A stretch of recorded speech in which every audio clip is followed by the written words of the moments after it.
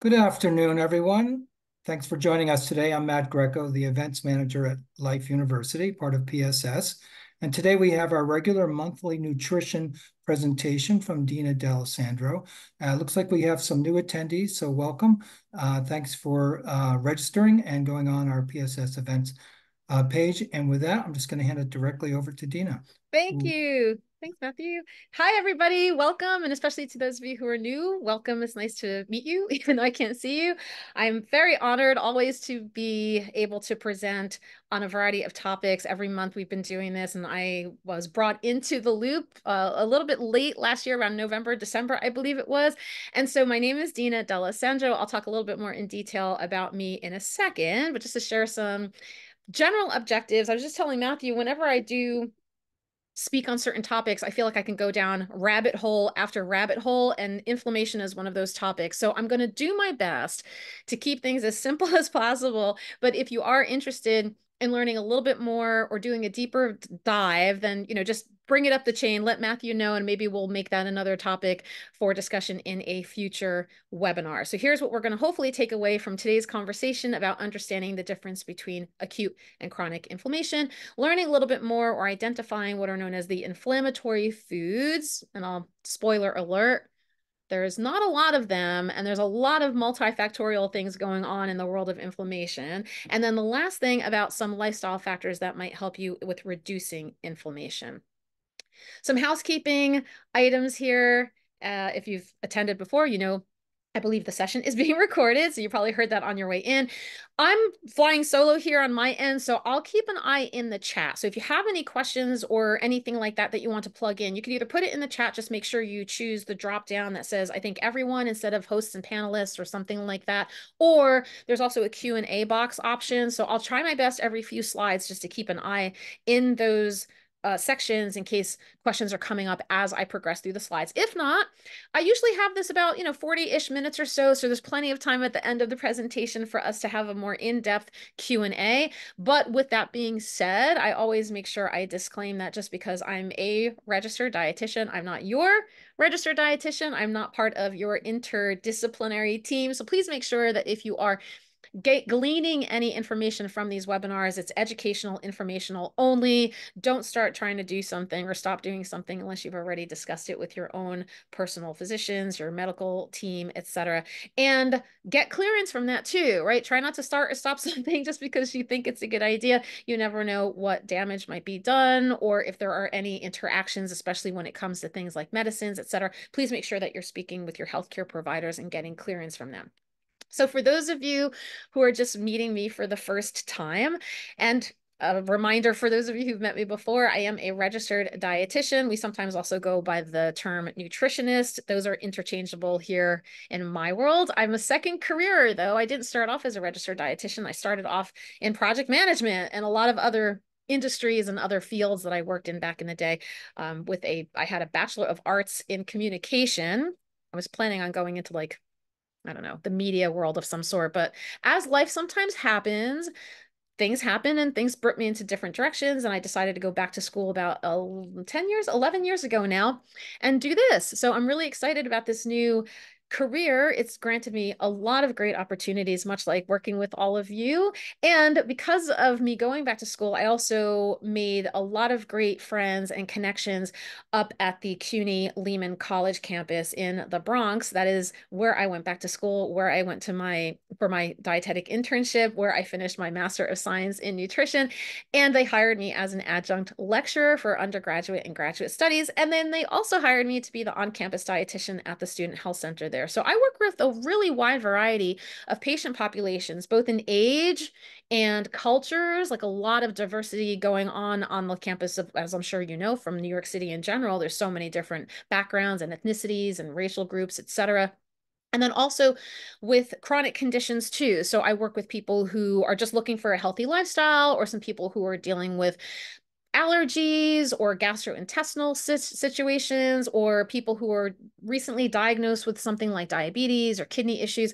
So I don't really specialize in too much. I have a lot of experience in a few things because that's unfortunately the name of the game with some of these conditions, but I try to look at my role as a patient advocate. I'm trying to empower people with whom I work in whatever setting that might be, similar to even doing things like this with the webinar, just to share with you the knowledge and education that you need so that if we don't work in a more specific role, if I'm not part of your healthcare team, then at least you have the language and the information to take back with you, to ask of your doctors and your specialists, to have a little bit more understanding of maybe the language that they're using with you in the sessions. And you'll see that come up a lot in today's webinar as well. In the internet world, I also own and operate a very large virtual platform under the name of Dish with Dina. So I do a lot of things on a YouTube channel and I have a podcast, and I love, right? Media was my first background. So I like marrying the two things and just kind of playing around on social media as best as I can. It can be a little bit overwhelming on there if any of you are involved in that too. I have some background too.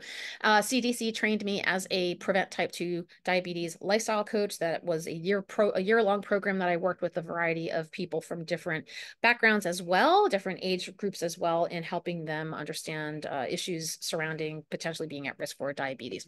I've also had the great opportunity of being asked to be part of research studies or being interviewed on some of these national websites and different kinds of periodicals, especially in the dietitians world. These are like today's dietitian is a trade publication, so that's kind of cool too.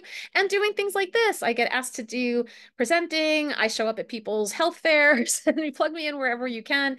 And I also mentor and supervise or precept the next generation of dietitians as well. So whether they are part of my nutrition students at Lehman College or they find me through other avenues where they're in their dietetic internships and I help them with doing career development, et cetera, et cetera. So I'm in it, friends. This is like I eat, breathe, and drink, sleep, all of this stuff. I take a shower and I forget sometimes if I washed my hair or didn't wash my hair because I'm coming up with all of these ideas. So I hope you can see my passion for this field and for this discussion. And I hope that you take away some good information. With that said, so for those of you who were with me back in, I think it was November, December, we had a SMART goal webinar at the end of last year with PSS here. And so I figured it's July. And so if you weren't there, that's totally okay, but it's July. So let's just take a minute. Are you where you were hoping you would be at this point when you started setting up some of the goals for yourself, whether it was the end of last year leading into the new year, 2024, or if maybe, every month or every quarter you think, never again am I doing this, or tomorrow is the day I start doing that. So I just want to do a quick little check-in. You can feel free if you want to share with me in the chat any updates that you have, or this might just be a good time to acknowledge either some challenges that you might be dealing with, figure out where some of those obstacles might be, how you might be able to overcome some of those barriers, or pat yourself on the back if you are currently accomplishing anything that you said you would set out to do. And you've been doing it pretty regularly. So congratulations on that. On my end, I continue to have physical ailments. I'm dealing with a rotator cuff injury now, so I have to go back to the physical therapist like twice a week. That's put it in a little bit of a wrench in my plans. The past me would end up saying, juggle all the things anyway, right? Take the 2 hours or however many time you need to do at-home exercises and then just stay up really late and finish the rest of your work.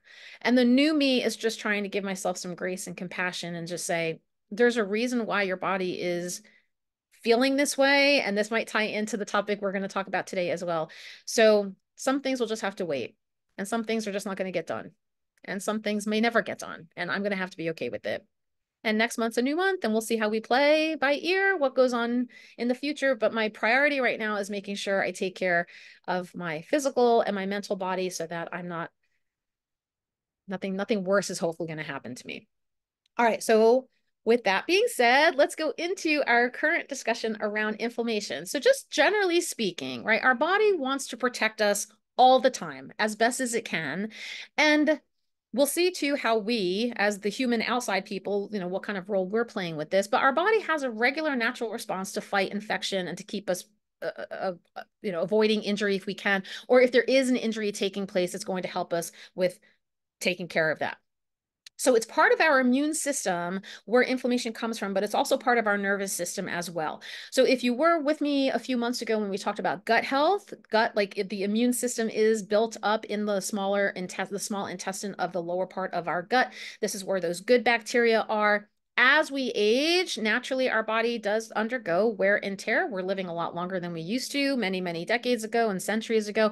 So, it makes sense that as we progress through our life cycle, our body doesn't really fend off a lot of things like it used to. And we might also be dealing with multiple things happening at the same time or taking multiple types of medications. And so our immune system might be weakened. So just by naturally speaking, as we progress into the older population, 60, 65, 70 and above, we're automatically categorized as immunocompromised. So our immune system isn't what it used to be. And this is why it might be a little bit difficult or challenging for us to try to implement factors and lifestyle modifications to strengthen our immune system because, our body's not really helping us sometimes as we are in the older ages or the older stages of our life, but it wants to.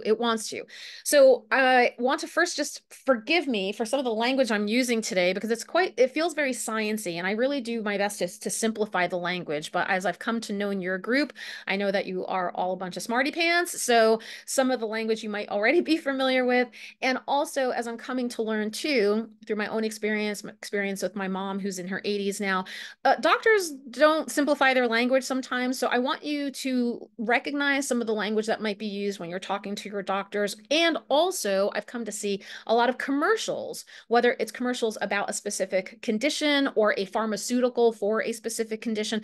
They use some of this language too. So these might seem new to you, or maybe you've heard of this language before, but these are really inflammatory cells. This is your little body's army of fighters coming to do what it needs to do. You got your EMT crew coming in. Those are your neutrophils.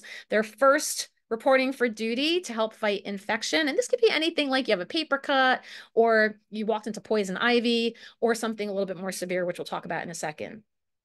That middle section there, those are your monocytes and macrophages. I always think of these like Pac-Man, like they kind of chomp, chomp, chomp. They eat away, or maybe like a house cleaning crew, they come and eat away and clear away the debris. And they also start helping with repairing our tissue and our cells that might be damaged from the inflammation that was happening. The eosinophils and basophils, this is giving me a bit of a flashback to my very first classes in, I think it was biology and A&P, anatomy and physiology, where we had a lot of tests on this stuff. But eosinophils and basophils, these will help combat those infections or whatever is going on as far as the disease states that we're in. So something like if you have a parasite or a virus or whatever, these will also release histamine. So we talked about histamine in our webinar a few months ago when we did, or whenever one of the last webinars with food allergies and intolerance, we talked about histamine. So those are the chemical reactions, like if you're having an allergic reaction to something, that's showing the signs of that, where you're coughing, wheezing, etc. That's what's being released at that time. So those are just like who's involved and what inflammation is. To further define this too, we have two types of inflammation. We have an acute and we have chronic. Acute is very short-term, short-lived, not super serious. Again, paper cut, poison ivy, maybe you have a cold, something that your body, you can maybe physically see some of the symptoms there, like you have a fever, or there's a redness or a swelling around a particular area, like you banged your toe on something or you got a bruise. This could last as small as, a few hours, or it could last a few days or a week or so on if your body needs that time to heal. But it's still acute. It's still considered not super serious and very, very short term. When it turns into chronic, or if you end up with chronic inflammation, this is where it can last for a longer period of time. And longer period of time can be defined as just months or many, many years, or for the rest of your life. Unfortunately, chronic inflammation also takes over a lot of things. So we'll see in the coming slide that it can spread out through the rest of the body, and it can also lead to damaging some of the healthy things that you have going on too. So things that might not have had issues before, one thing starts leading to another. It's this not so great gift that keeps on giving. And because of that, it's linked to many other system and organ diseases. So I just want to share here, and you're going to see me look down a little bit because this is a lot of information as usual for me to keep in my brain. But what can happen sometimes as to where things turn from acute to chronic, or from not having an issue at all to chronic, because what I'm learning about inflammation is it feels very bidirectional. Something can cause chronic inflammation to happen, and chronic inflammation can then cause something else to happen. So if you have in your body, if you have a failure for those inflammatory cells to do their job appropriately and to really get rid of the debris and the dead cells and repair the tissue, that can end up leading to chronic inflammation. If you have already an autoimmune disorder, and like I said, just by being in a senior population, you're technically considered immunocompromised, like your body isn't as able to fight off certain infections. And especially if you're already dealing with a specific chronic disease like kidney issues or diabetes, you could impair that as well. So that could lead to furthering the risk factors for chronic inflammation. And if you have recurring episodes of acute inflammation, if you're constantly dealing with something like a UTI, right, urinary tract infection, taking antibiotics, then you get another one 3 months from now, and then you're taking more antibiotics. You're putting a lot of stress on your body, and maybe also some of the medicines, which we'll talk about a little bit too coming up, can also exacerbate the condition because they're suppressing your immune system. And then it's just like this, nasty, vicious cycle. So with that said, I also want to just be careful with not scaring everybody too much. This is just, again, education and information for you to take into account. If you feel like there are things that are going on that you have no control over, we're going to try to see if we can allay some of those things or give you guidance on how to take the next steps for that. And obviously, make sure you're still speaking to your health team, your healthcare practitioners, your providers, et cetera. So here is this. I apologize. This is probably a little hard to see unless you're sitting in a room where it's really big, in which case it might be kind of blurry. But these are some examples as to how inflammation could affect all the rest of the organs and the systems going on in your body. Something like your brain can be affected because if this chronic inflammation is happening, so again, we have a word here called cytokines. That's just another one of those other inflammatory cells that report for duty. So if these things are happening where you're having these, excess amounts of inflammatory issues take place, then it can cause some autoimmune reactions to happen. That whole trigger factor happens. It could possibly lead to things like mental health disorders like depression or Alzheimer's disease might be more at risk for. And again, with the caveat of, knowing better and hopefully doing better, not scaring you too much about things, but also recognizing whenever we see information like this, it's based in research, but we can't definitively say this equals that. So it's not like one cigarette is going to cause cancer or one unmanaged cold is going to make you have Alzheimer's disease. It's really a variety of factors, and it's very hard to figure out how much of too much is anything. You're going to see that come up in a lot of, or you probably have heard that come up in a lot of past webinars, and I'll continue saying that because there's no way for us to figure out what the threshold is. It's really dependent on you as an individual. So all I can do is provide guidance and give some education for this, but it's really about you making sure you're keeping yourselves in check and checking with your doctors too to see how at risk you might be for something. Okay, cardiovascular. So again, the heart is involved in a lot of things, disease, stroke, even anemia, because that's part of the blood world. If you have anemia, that is not as severe as having a stroke, obviously, but that's another thing that could be affected if you have chronic inflammation going on. I'm going to jump down a little bit too to something like the bones discussion and the muscles discussion, where you could have things like rheumatoid arthritis or fractures, osteoporosis. These could all potentially be related to chronic inflammation too. On the right-hand side, lungs, so respiratory conditions like asthma or also allergies too, whether you have it or it's getting worse or you never had it and now it's happening, possibly related to inflammation too that might be unmanaged. And again, putting you more maybe at an increased risk for something, or if you've never had something before, maybe it is related to a condition that caused you to be inflamed in the previous state. Kidney issues, liver issues, et cetera.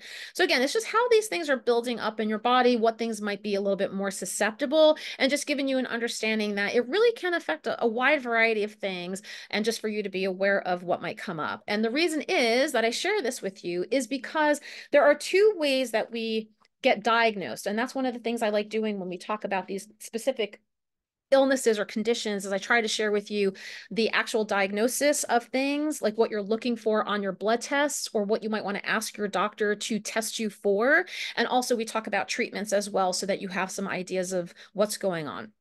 So in the case of the true diagnosis, I don't believe that the CRP or the ESR that you see on screen here, the C-reactive protein or erythrocyte, that's just a fancy word for blood cells, and sedimentation, the way that they kind of, fall down to the bottom of the vial.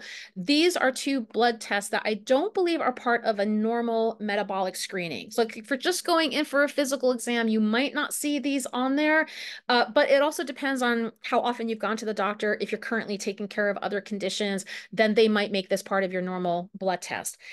The point being that if it's never been on a lab and you know your body best, right? If you know something's off or it feels like this thing is not going away or you're constantly getting sick of something or whatever's happening in your life, it just feels like something's off, discuss with your doctor perhaps.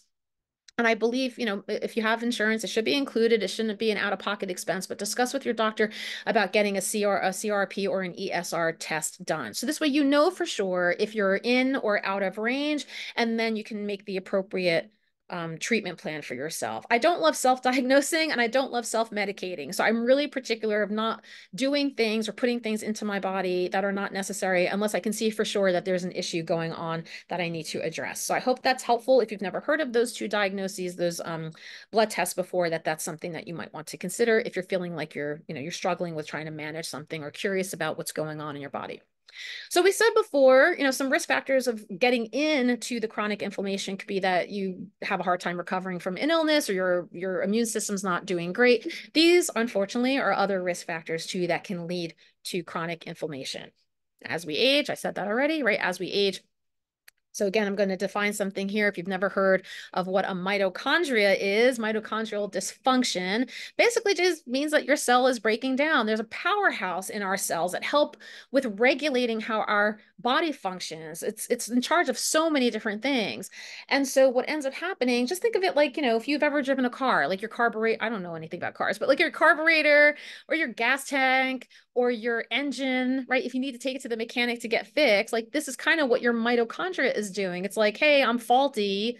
My gears are loose and falling off.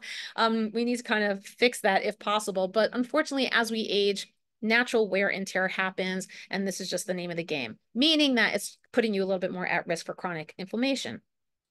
But as I think I mentioned earlier, it's a combination of all these things. That's not one equals one, right? It's like maybe you're aging, but also you're dealing with other things. And as you can see on screen here, maybe other of these things too are on the checklist as well. So all of these things put together just increase the risk of potentially having a chronic inflammation happening for you. Body composition, I try to be really conscientious when I talk about body weight and body fat because not everybody in a fat body or a larger size body is automatically metabolically unhealthy. And not every person in a skinny, thin, smaller size body is automatically healthy. But there is some research out there that does correlate that excessive amounts of fat tissue, or depending on where our body fat is, like if it's higher up towards the heart versus down in the lower region, like our butt, it's possibly linked to a higher increase of having these inflammatory issues happen. Diet, we're going to go a little bit more into detail in the coming slides. So excessive, right? So listen to the language again. Excessive intakes, how is that defined? Who knows? More than what we would recommend. Saturated fats, trans fats, and refined sugars. We're also going to talk a little bit too in a second about highly processed or ultra processed foods. Those could also increase our inflammatory markers. So put us at more risk factors for chronic inflammation. My friends, if you haven't learned by now, chewing tobacco, smoking, not great for you, not great. And I've admitted in our previous webinars that I am a former smoker, 23 years. I never thought I would pick up a cigarette. And then once I did not stop. It took me 4 years to quit. And I'm 12 years smoke free now, but I still feel sometimes the consequences of it. Like I don't feel my endurance, my stamina is as great as it used to be because my lungs are still repairing and healing. So definitely tobacco plays a role in inflammation, as does alcohol. But I'm just going to caveat by saying we've seen in moderation. So again, how we define moderation for alcohol is usually 4 ounces of wine or a bottle of beer or a jigger, a shot glass of liquor once a day. And especially with red wine, could technically be preventative and could be heart healthy. Like in the Mediterranean diet, red wine is included in that. However, there is a lot of research that kind of counteracts that and contradicts that, because alcohol technically is a carcinogen, meaning it can cause cancer.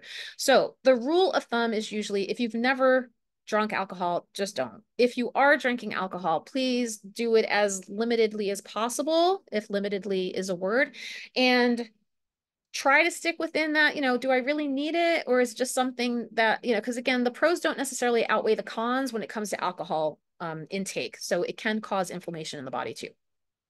Hormones are in charge of every stinking thing as well. So if you have any kind of low levels of or altered hormone health, this would be something that you would be talking to your physician, but also maybe an endocrinologist might come into play as well here if you're dealing with hormone issues. So that would be thyroid, a thyroidologist, and this would also be related to things like diabetes. So if you're having issues with hormone related conditions, this could also put you at risk for higher increase of chronic inflammation. The bottom right, this is another two things that I talk about all the time. Stress has nothing to do with diet, but it kind of does with overall health and wellness. Stress and sleep go hand in hand, because that is one of those things that also triggers our cellular functions from doing or not doing what they're supposed to do. So we're talking about, in the world of sleep, we're talking about quality and quantity. So if you're not a great sleeper, tossing and turning, you're not feeling super refreshed, or you're like, I can live on 3 hours a night. No, you can't. You can't, because internally your body is suffering the consequences of that. Stress also easier said than done. There might be things going on in your life, financial, relationship, work-related stuff, whatever the case may be, current events, environmental factors, right? We talked about that also if you were with me with the SMART goals discussion. We talked about dimensions of wellness and things that can cause stress. It's like a number one concern that can then affect how the rest of your body and the rest of your decisions are being made. So see if there are ways that you can alleviate stress however you can, whether it's journaling, meditation, or socializing, or going to therapy. That's always a good one too. So make sure that those things are part of your lifestyle modifications, because you can reduce the risk factors that are taking place there.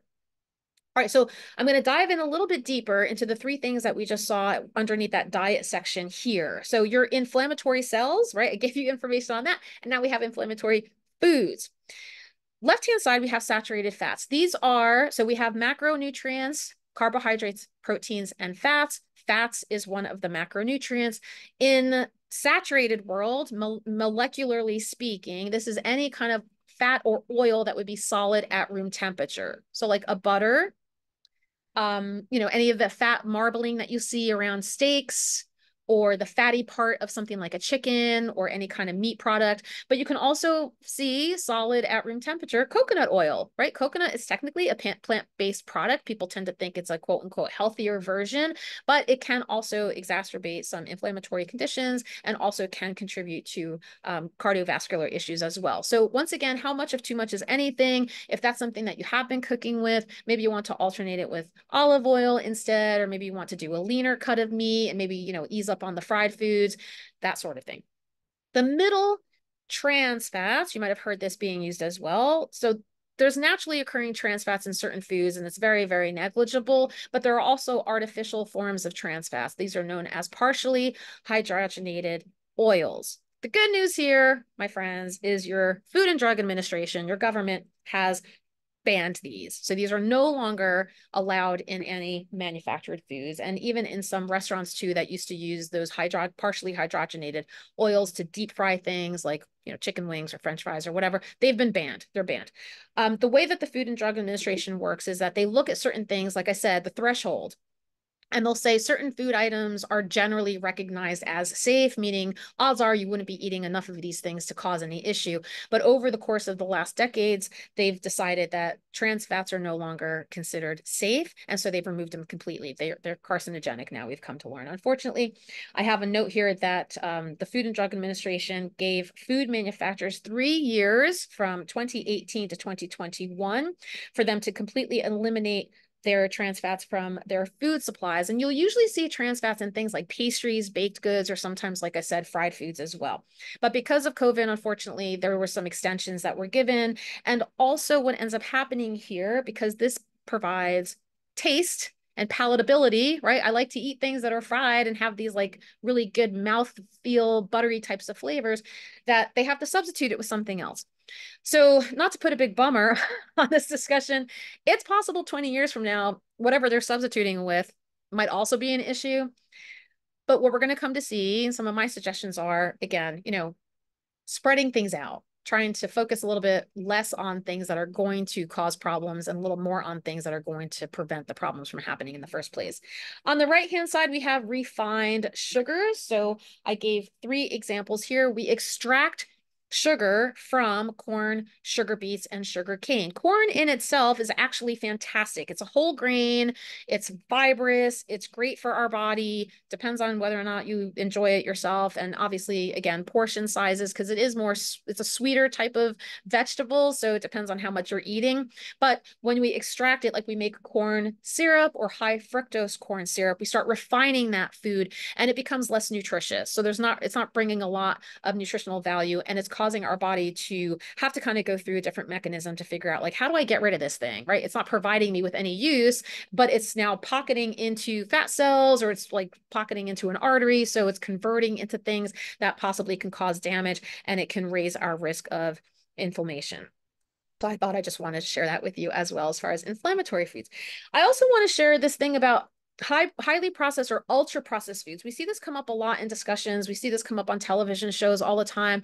And again, I want to be really careful with the language that we use around this, because not everybody has access to or can afford the best quality everything, or has the time to make things from scratch, or has the ability to get, organic versions of things. So again, I try to be really careful not to vilify, not to put fear in you if you are getting more processed foods in your diet, or if you're getting more convenient food items in your diet, because that just might be what you have to do right now. But I'll say, from left to right, these are great examples of how much of too much is anything, right? So on the left-hand side, that is an ear of corn, a corn cob. Technically, that's a processed food because it's not sitting in the field. It's been pulled from the field. It's traveled to its destination and it's sitting on top of a table right now. So there has been a small amount of processing done to it, but you can still recognize it in its whole form. In the middle, you have a more processed version of that. So now we've taken the kernels off, we've canned them, or maybe we've frozen them, maybe we've added some things to make it shelf stable. It's not as processed, and we still recognize this as a food, but it's still a form of processing. And then on the right-hand side, as a comparison, you've now pulverized that corn. You've now added maybe a load of salt into it and some other additives, and you smushed it down. That is no longer a nutritious food in any shape or form. This is now a very highly processed food. So if we look at like our, every meal, every day, every week, however often you're eating, I tend to work on like an 80-20 split. 80% of the time I'm sticking to the left and middle, and maybe 10 to 20% of the time I'm dealing with the right-hand side stuff. As much as I like cooking and eating, sometimes I just don't have the time to do everything. And I also grant myself the freedom to have some balance in my diet too. So like, you want a cookie, have a cookie. You want a potato chip, have a potato chip. Obviously, keeping in mind any health considerations, like if you have a chronic condition or a food allergy where you would have to 100% avoid something, yes, for sure. But generally speaking, a little bit of, otherwise, what's the fun in life if you can't have a potato chip every once in a while? But take a look at where your diet is currently. Are you, just by diet alone, increasing your risk of getting chronic inflammation because your body is taking in a lot of saturated fats, a lot of highly processed foods, a lot of foods with refined sugars in them? All right, so I want to go into, like I said earlier, some of the potential treatments that we'll talk in a second about lifestyle modifications, but some of the medications that you may have come across or that you might be put on, because even with certain conditions that we can manage through lifestyle changes, sometimes it's just the name of the game for our body just to calm down a second while we try to get other things in order. Or we might have a very serious condition that the only workaround, the only way to treat it is through medicine. So I'm just disclosing here, I'm not a pharmacist. I'm not a medical doctor. I can't really go into too many details as to what you're seeing in front of you, but I'm just giving you some information, because it's possible your doctor has put you on some of these things, or these might be things you might want to entertain and ask about later on. There could, with anything, there could be long and short-term side effects or issues that happen, especially in the medical pharmaceutical discussion, because these things will metabolize either through our kidney or our liver. So if you're on things for a long period of time, or if you're constantly dealing with certain conditions on and off, like I mentioned before with UTIs, these might be things that you're put on for short term, but all the time, every so often, every 6 months, every year. And then it kind of adds up and can cause problems later in life. So NSAIDs might be one of the most common things, like ibuprofen or naproxen. You'll see that as, again, this is a non-steroidal anti-inflammatory. People tend to say, try not to take these too much. They can damage stomach issues, etc. And again, these are more short-term. Corticosteroids, or steroids as they're known, like prednisone. So these things suppress the immune system. So by doing something to stop inflammation from happening, it's also damaging your overall immune system. So these will also probably be kind of short-term. I actually recently had a skin condition. So my doctor put me on a topical steroid treatment, and his exact words were, not too much and for only 2 weeks, and then you stop, because it's a very strong medicine. So you're just going to put a very thin layer on for 2 weeks, and that's it. If it resolves, it resolves. If it doesn't, we'll figure out what to do next. The next thing there, disease modifying anti-rheumatic drugs. So if you're taking something like methotrexate, that's where that category lies in there. That again could be if you have arthritis or a rheumatoid issue. Again, they're suppressing any of the inflammation that's happening, that's causing your joints or your back or your pain to happen. But in doing so, you're also compromising your overall immune system. Same thing with that next one up there, the biologics. The one I have here as an example is called adalimumab. I'm not sure if I'm saying that correctly, because these also target, it's an anti-inflammatory. It inhibits TNF, which is tumor necrotic factor, if you feel like knowing that. So it inhibits the natural pathway from happening to stop from happening, so that your body can, ease up on what's going on there. So it's possible you're on a biologic, or you might want to inquire about that. The next three are a little bit more newer in the world. I mean, not new because they've been around, but being more studied now. However, I've been looking at the research, and it looks like they're only laboratory animals. So like, lab rats and animal studies, not a lot of studies done on humans. So some things might be considered safe, but not yet known as effective. And some things might not be kind of like clinical chances that you might be taking. So CBD oil has come up a lot, especially if you're dealing with cancer treatments. That's cannabidol oil, right? That's what people associate with marijuana, but it's like the extraction from it. Stem cell and platelet rich treatments. So those are more biological, like, human identical type of things. The stem cell treatment I recently saw come up in a lot of discussions around Parkinson's disease, and platelet rich plasma has come up in, I work with, my physical therapist talks a lot about people he's working with there. So joint issues, runners, athletes, they might undergo platelet rich plasma treatments. Some of these things are not covered by insurance. Some of these things are kind of, quote unquote fringe or experimental. But I figured I'd just share that with you, because again, maybe you're being put on stuff and not told about the risk factors or long-term effects of it. Maybe you're being put on things kind of temporarily while you try to figure out your lifestyle modifications. And these are things that sometimes just go hand in hand. I don't deny anyone conventional medicine, because it's an immediate source of, relief, but definitely be conscientious and try to educate yourself as to what might be the problem if you're on things all the time, long term. That, could it cause kidney damage? Could you have liver failure? Could it cause, any other issue? Okay, I think that's all I wanted to say on this slide.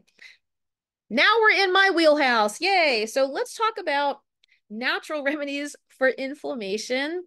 A lot of these things are foods in their natural whole food form, like bell pepper and nuts appear on this list. And some of these things are known as phytochemicals or antioxidants, which are the naturally occurring chemical properties within these plant-based foods, or in some of these even animal-based foods, like omega-3 fatty acids are found in fish, like tuna and salmon. So take a look at this slide. Top to bottom here, Do you recognize a lot of these words? Like, do you know where bromelain comes from? Do you know what capsaicin is? Are you familiar with anything? If not, you can add it to the chat or throw into the question. And I'm going to go a little bit more into detail into some of these things as well. Turmeric, I think, is kind of popular. Turmeric, it looks like a ginger root. Right? It's kind of like scrubby looking, but it's very, very yellow. It stains everything. People sometimes ground this up and make it into tea, or they slice it up and add it to a meal, like, they'll shred it or shave it like they would a piece of ginger. We also have things like broccoli. So any of your broccoli, kale, these cruciferous vegetables, these things have great cancer fighting properties to them. They also have vitamin K, which helps support our immune system in the lower gut. And I didn't see anything in the chat just yet, so I'll give away the spoiler alert. Bromelain actually is an enzyme or a chemical substance found in pineapple. So if you like pineapple, great. These are things that you can consider adding to your diet or adding to your meals if they're missing from it. As we're going through the middle column there, resveratrol. I'm not sure if anybody knows what resveratrol is. I think about 10 years ago, it was like all the rage. People were selling pills and supplements with resveratrol as an anti-aging supplement. It is technically the chemical substance found in the skin of red grapes. So this is also why the red wine discussion sometimes comes in as a pro, helping with being an anti-inflammatory property, because it's the skin of the red wine. But I'm also like, yeah, but it's still alcohol. So I would rather just eat the grapes and, maybe not take a drink if I didn't have to. Capsaicin is a chili pepper extract. So just as a side note here, I want to also disclaim some of these things could be also conflicting with or interacting with current other foods, supplements, or medicines that you're taking. So just be conscientious of that. Some people end up saying they don't feel great when they have peppers or tomatoes. They don't like if you have inflammatory bowel not inflammatory, sorry, irritable bowel syndrome, IBS, right, where you're dealing with bloating and gastric discomfort and maybe abdominal cramping. Garlic and onions might not be the way to go. Broccoli might not be the way to go. So these might be foods that you would not necessarily, you'd have to limit or avoid entirely if you're dealing with certain conditions. So I just want to also disclaim that just because these things are natural remedies for inflammation and we encourage you to include them in your diet, always check with your dietitian or your healthcare provider if they are right for you. So capsaicin, as I was saying, is a chili pepper extract, and it has been known to have analgesic or pain-killing properties to it. Again, you're probably not taking as much as you need to get to that point. But the point is, a little bit of sprinkle here and there of everything. You end up diversifying your diet. You end up giving yourself a little bit of everything. I'm also keeping my eye on the time here because I said I was going to keep this to 40 minutes and I'm a little bit over. I want to make sure we have time for Q&A. Uh, Berries, cherries, anything vibrantly colored. Again, great. Cinnamon has been shown some of the properties there to also help with alleviating issues around diabetes. So if you sprinkle a little cinnamon in your coffee or add cinnamon to some of your meals, it's possible it can help support that and reduce inflammation as well. In addition to things like physical activity, stress management, and cutting back on any of those inflammatory foods that I mentioned before. So taking a look at this thing, seeing some ideas, but I thought I'd give you some visual representation, right? I hate just a list of words. That's not fun. So let's take a look here and just get some ideas. Is there anything that you see here that you think are, I haven't had that in a while. Oh, I could add some beans to my salad. Oh, I didn't think about putting, curry or different herbs and spices into a soup or a stew. Walnut rosemary crusted salmon. You're getting omega-3s. You're getting the good fats in there. You're also adding rosemary or any kind of herbs are technically also part of the plant foods and the green leafy foods. So that's going to help with also having anti-inflammatory properties as well.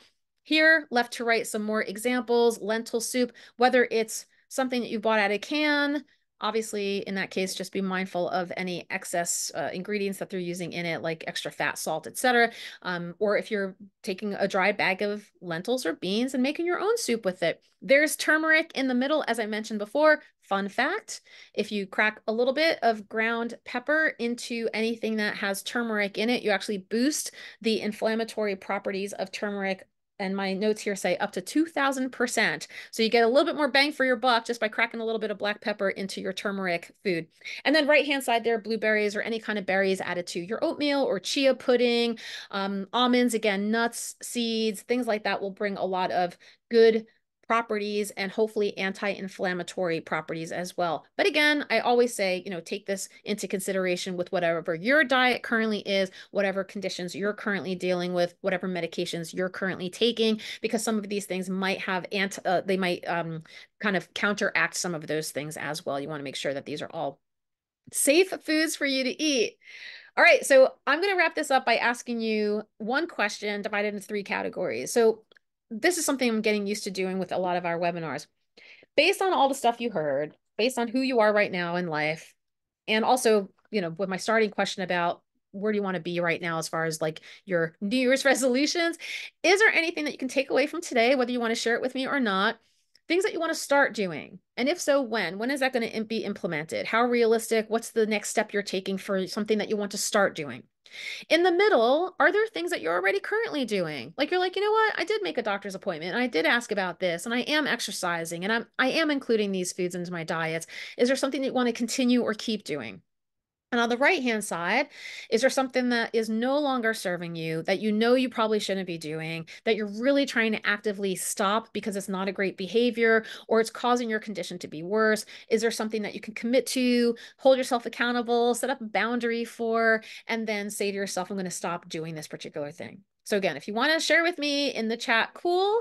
If not, you can talk amongst yourselves or whoever is in your circle that you feel comfortable and want to confide in so that they can help support you in your health and wellness journey. But try to make something come out of each one of these webinars. What's the next thing you can do to help with whatever it is that you're working on?